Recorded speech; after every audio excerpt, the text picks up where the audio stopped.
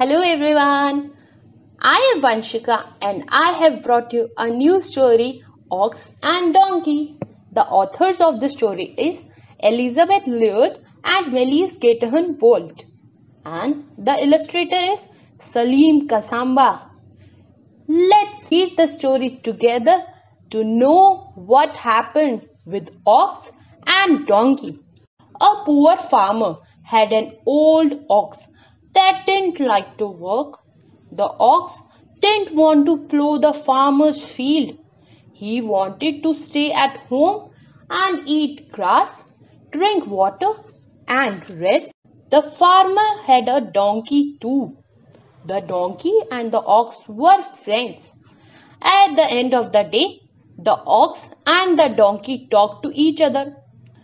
"I am so tired," the ox said. "I worked hard all day. The plow is big and heavy. The farmer never lets me rest." The donkey thought, "The ox is lazy. He doesn't like to work." He cried, "Do you think your plow is heavy? Believe me, my friend, it is light. I carried a sack of grain on my back today. It was heavier than your plow, I am sure." The next day, the two animals met again. "I had a bad day today," the ox said. "My master's field is far away and it was full of stones. I worked hard all day. I didn't have any rest." "You worked hard?" asked the donkey. "Today I traveled many kilometers to the market in the town. I am sure I worked harder than you." The next day, the ox came home late again. "Oh, my friend," he said to the donkey, "today was a very bad day for me." But the donkey didn't want to listen to the ox anymore. He said, "You are always tired. When the farmer comes, lie down and say, 'Moo, moo.' He will think that you are ill. He will let you rest." The ox liked the donkey's idea. "Thank you, dear donkey. That's a very good idea," he said. The next morning, the ox lay down and closed his eyes. "Moo, moo," he said. The farmer looked at him. "My poor old ox is sick," he said, "but I must plow my field. Who will help me?" "Perhaps the donkey. He can pull the plow today." The farmer tied the plow to the donkey and began to hit him with his whip.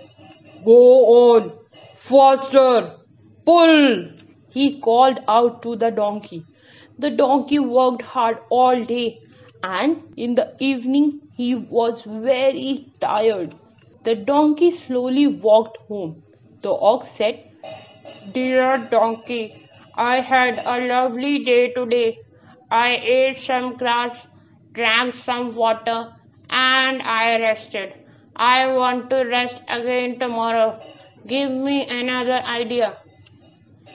The donkey thought, "His work is much worse than mine. I don't want to do it again tomorrow." The donkey said, "Be careful," the farmer said. "My ox is always tired and now he is sick. If he is not better tomorrow, I will kill him and we can eat the meat." The ox was very frightened. He cried, "Really? Did he say that? Then I will work tomorrow. I feel quite better now. I'm not tired at all."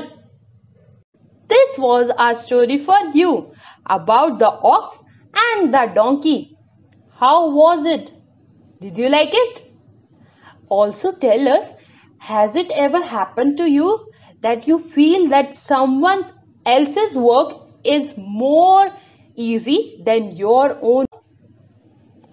And have you tried doing their work? What did you find out? And if not, then Do try and see what happened then. After that, do tell us. Thank you.